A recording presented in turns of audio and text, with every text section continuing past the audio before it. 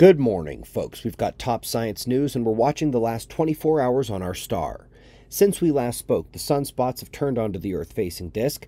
As you can see, the equatorial coronal hole is approaching central heliographic longitudes. We had only minor pops and snaps and crackling on the Earth-facing circle, but the filaments and the northern sunspots now do provide a solar watch in the days ahead. Also, while these sunspots have crested into view, looking at STO-171, we can see that there is an even brighter area just behind the limb, maybe another day away from visibility, and that is appearing to have much more energy than those smaller spots out ahead of it. Eyes on that. Up next, we're looking at the articles, and we come first to SALT, find their discovery of a 4-star system. It's two close binaries that are each orbiting the other pair, and they say that this system is ripe for nova events in the future given the short orbital period, and therefore higher potential for accretion or merger events. And then we're at Hubble, and we're kind of shaking our heads. Oh, you found a black hole and measured its mass, did you? How did you do that? Oh, by watching the light of a star change over time. Don't suppose that's a dimming or post-nova return to normalcy. Folks, 99% of deep space astronomy involves nothing remotely close to observing what they describe in their conclusions. They observe light curves, spectroscopy, proper motion, but then make wild assumptions and guesses.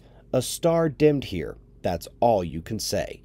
But this is very interesting. They say Earth's core rotation is variable, that at one point about 50 to 60 years ago it actually sub-rotated for a couple years, moving more slowly than the mantle above it, but that when it surged it did so to a considerable super-rotation. Now if you think you've heard this before, you're right.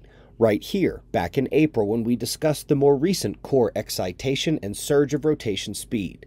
In that one, the core was either locked to the mantle in equal rotation or in extreme super rotation, and while it is not the first call we reported earlier this year, this newer paper confirms the concept of the unlocked mantle and core and tells us that the more recent period, which lacked subrotation, is likely related to the days growing shorter now, as the two fastest years have been the last two, and we are about a month away from breaking the fastest day on record, yet again, on the way to breaking the yearly record, yet again as well.